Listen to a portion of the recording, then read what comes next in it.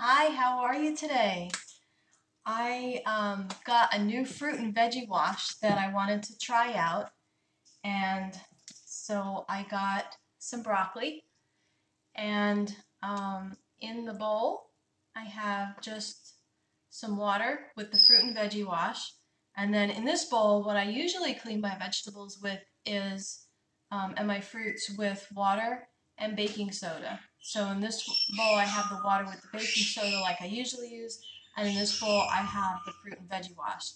So I wanted to do this to test out the fruit and veggie wash and see how it works. I used to do my vegetables with vinegar and water, but then I read that baking soda and water was better for cleaning. So I got the broccoli, and the veggie wash says you just put it in for 1 to 2 minutes. And so we'll set that in there. And then I've got my baking soda with the water, so it shouldn't take long. So I used to do vinegar and water to clean my vegetables, and now I use the baking soda. So I'm curious, what do you use to clean your fruits and vegetables? Do you just rinse them?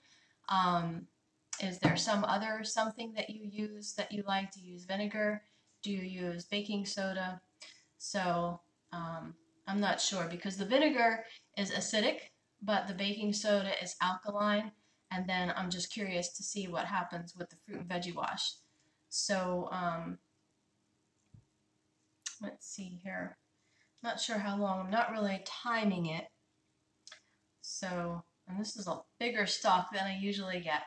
I wash my bananas, my banana peels, everything usually gets washed before I put it away, because then it's clean and I know I could just grab it and use it.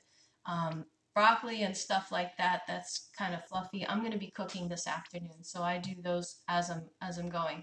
But anything that has a peel, like a zucchini or oranges or bananas or apples, all of those get done before I put them away. And then things like carrots or celery, mushrooms, they get done as I cook.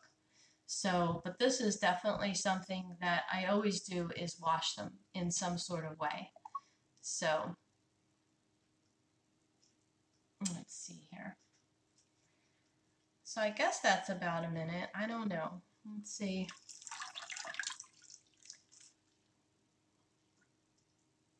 I don't usually do any kind of swishing. So maybe my brain says that'll speed it up a little bit. So let's see here how it's looking. So it's looking pretty good. I don't know, this one still has a little bit of a haze on it. This is organic, by the way. I don't know, do you buy organic vegetables or do you buy conventional vegetables? I always try when I could to get organic. And I know that even though it's organic, some of the vegetables and everything is testing with toxins, because it's in the groundwater, it's in the air, it's in the rain. So what I'm seeing is that this one still has a little bit of a haze on it, and this one doesn't. So I don't know, I kind of think that's interesting. Even though it's organic, it still has a little bit of a haze on it, and this one looks clean. So then it says to rinse it off with cold water. So I'll just rinse that off, and then you tell me what you think. So just shake that off. Okay, so this one was washed with the fruit and veggie wash, and this one was just rinsed in the baking soda with water. So I don't have my glasses on, so I'm sorry I'm squinting. But I don't know, that kind of looks different to me. What do you think? The one with that was just rinsed in the baking soda still has kind of a haze on it, and this one looks all bright and green.